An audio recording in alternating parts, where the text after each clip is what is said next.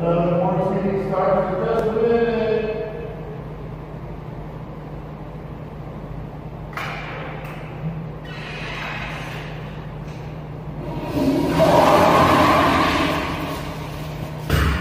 Okay, we start now.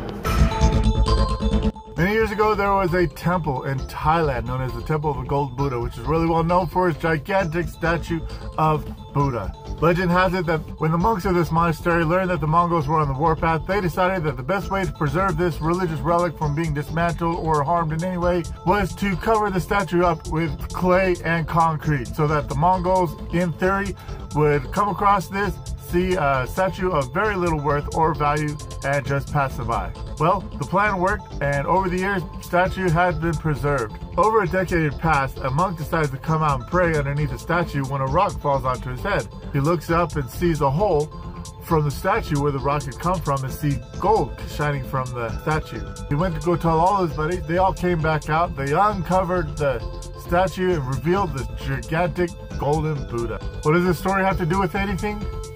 Everything.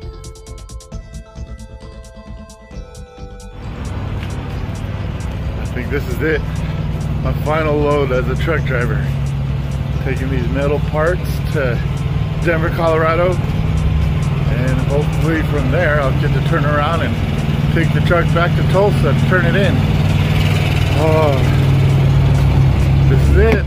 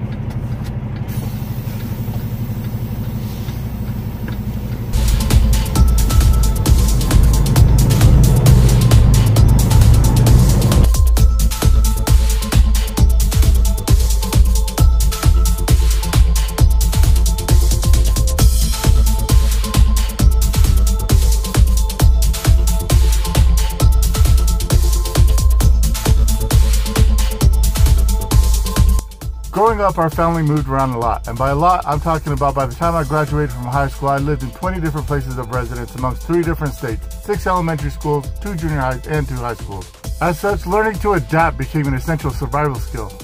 I would observe and study the people, the culture, and the environment around me so that I can build relationships quickly and make the next 6 to 18 months as enjoyable as possible. On the one hand, this meant that everything in my life was temporary. I mean, heck, what's the point of devoting myself to one school when just a few months later I'm going to be committing the same amount of devotion to another school? This also helped me learn to be quite comfortable at the bottom of the social ladder. On the other hand, I learned to be very good at learning new skills very quickly. I was constantly in the library learning and researching on anything I could find that would help me become more relatable and learn new skills that I could use to leverage the right kind of attention. I was by no means an expert on anything, but I knew just enough to be able to make myself useful and to blend into just about any crowd. I would refer to myself as a coconut because on one hand I'm rough and scruff and not very pleasant looking on the outside, but I can certainly make everything else taste that much better. I am really good at helping people. I'm very well read in motivational and success literature. I've received a lot of awards and accolades for all the times that I've helped this group or assisted that organization. Even when it came to my health, my wife had found a really good plan. I started following the plan with her, and I'd lost 85 pounds. I was on the road to good health. And this is a skill that had served me really well up until I started driving a truck about 3 years ago. Driving a truck is a decent, honest living. I get to travel the country while my wife and kids get to enjoy the benefits of a roof over their heads. But for someone whose entire life was based on the service and camaraderie of others, being banished to work and live in this isolation chamber for 6 to 8 weeks really wreaked havoc on my psyche. This became a huge culture shock to me. I realized that my entire identity up to this point has been based on everybody else. Everything that I've done, receiving an Eagle Scout, my graduation, everything I've done to this point has been in the service or in the assistance of somebody else. This became my tipping point.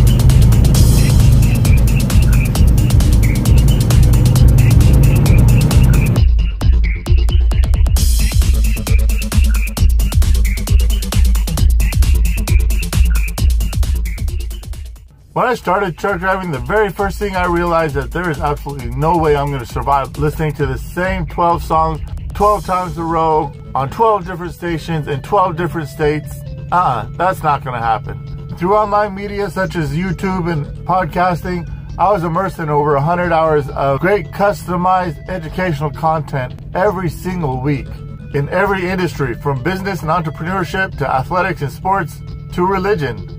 And that's why I've referred to this place as my monastery. I eat here, I live here, I sleep here, I work here, I pray here. I've been able to study and learn from some of the greatest influencers of our planet.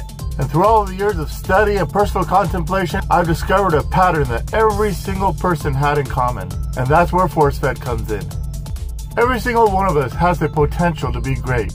I believe that. But I truly believe that there is something within each one of us that's even beyond that. I believe that every one of us is a divine being that has been covered up with all of this clay and soot and the mud of this world. I'm too fat. I look ugly. I can't be great. I'm handicapped. But there is a divine being within each and every one of you. And I want to help you break that clay and soot off of you. Wash it clean and find your divine reality. And I believe this so wholeheartedly that I am willing to quit my job so I can devote more time and resources to sharing this message of helping you find your divine reality. So come with me as I leave this convent, renew my social life, and present to you ForceFed.